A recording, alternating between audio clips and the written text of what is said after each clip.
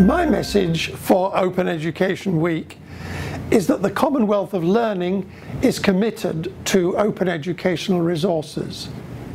We are in fact the first international intergovernmental agency to have a corporate policy that declares OER to be COL's normal way of doing business.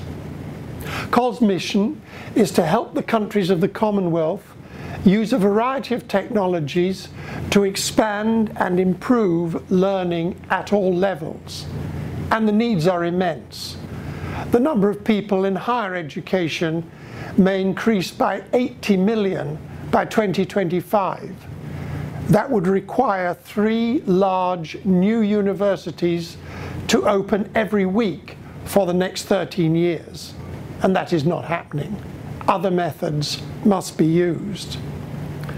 The situation at secondary level is even worse, with hundreds of millions of youngsters between the ages of 12 and 17 not getting schooling.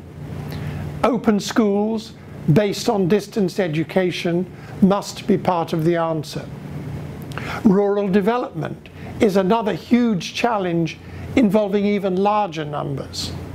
And COL is having considerable success at improving prosperity with a mass approach using mobile phones. But all these examples of technology-mediated learning require good learning materials. And that is why COL is so committed to the principle of OER.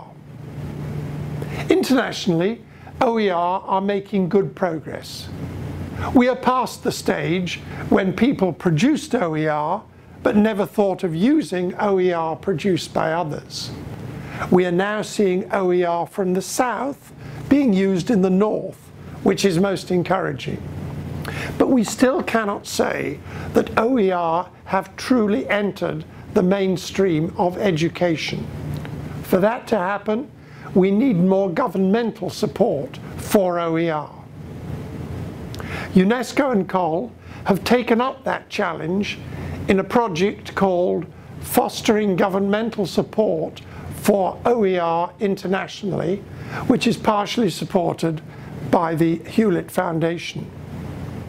It is also supported by 2 recent documents, a basic guide to OER and guidelines for OER in higher education, and you can download both these from our website. Our project has 3 interlinked activities. First, we are conducting a survey of all the world's governments to find out whether they already have or intend to develop policies on OER.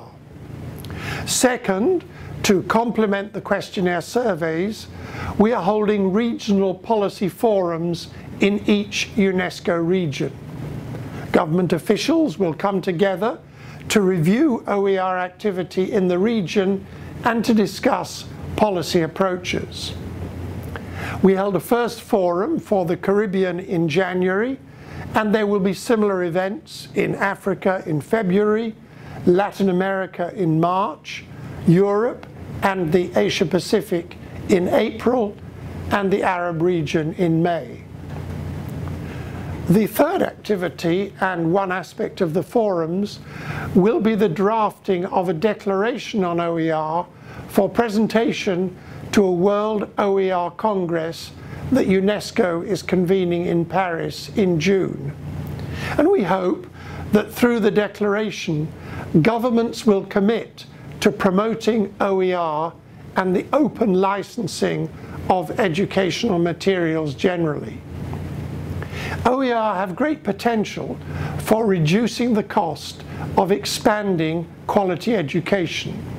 So we hope that when they assemble in Paris in June, governments will adopt a declaration urging that educational materials produced with public funds be made available under open licenses. Government backing for open licensing is essential if we are to make OER the normal way of doing business instead of a donor-dependent phenomenon.